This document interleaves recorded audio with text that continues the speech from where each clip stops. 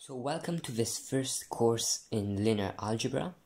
Today we will be dealing with perhaps the most fundamental object in this branch of mathematics, and that is the vector space. So it is very important to get these definitions down. So definition, right? What is a vector space? A vector space V over a vector over a field F, right? Hopefully you know what a field is from your abstract algebra course. Is a collection or a set of objects over which two operations are defined. And the first of these is addition, right? It is denoted by this symbol right here.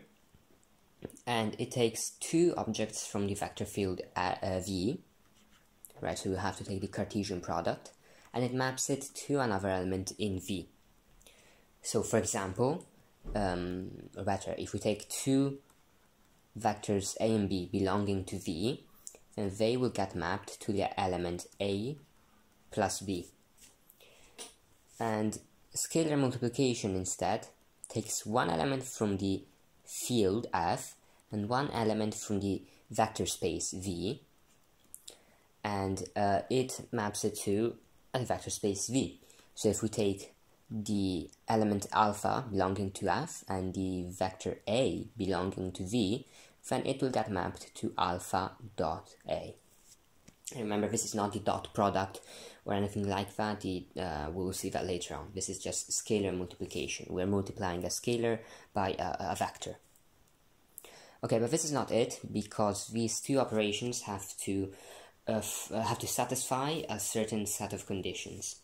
Okay, so for all vectors x, y, z belonging to V, and for all elements alpha and beta of the field F over which the vector space is defined, we have these 10 conditions that must be met.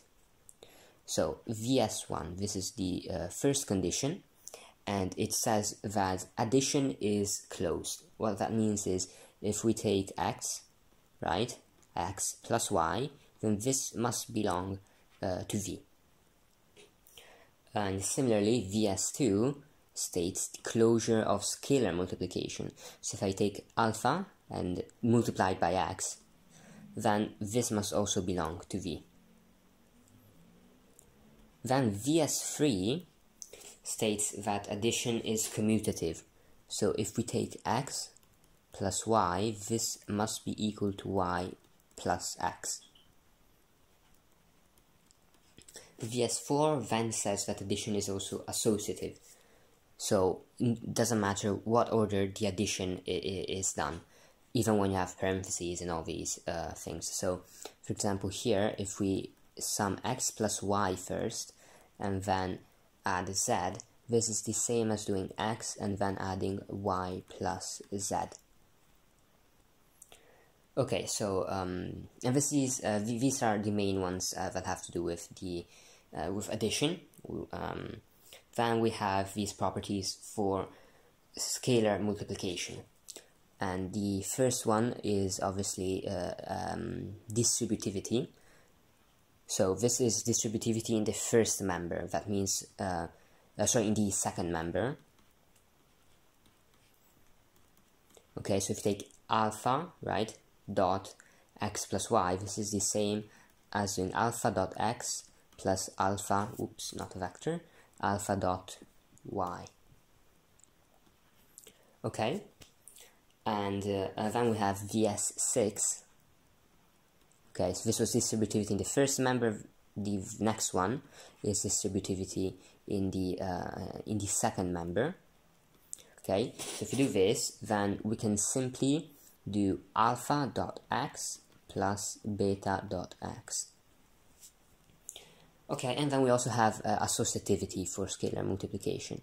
So if we take alpha, beta, x, and we take this scalar multiplication, then this is equal to alpha, beta, right? This is multiplication in the field F, and then dot x. Okay? And then we have a couple more. VS8 states that there must exist this special vector called the zero vector belonging to the vector space V, such that x plus 0 is equal to x. Okay? And so whatever vector you take, if you sum it to the zero vector, it gives it the initial vector. Then we have VS9, which states that there must exist the inverse of addition, or the additive inverse of any vector x, and it must belong to V. Okay, so there must exist this vector here, negative x, such that if we add it to x, we get the zero vector. And then finally we have the last vector space condition, and that is that if we take the identity element of the vector field f, which we denote by 1, and do dot v, it gives x, then it gives x. Okay, and again these have to be satisfied for every vector x, y, z belonging to V and every element alpha and beta of the field f. Okay, so this is the definition of a vector field, and we'll see how to use it to determine whether or not a certain set is a vector space or not.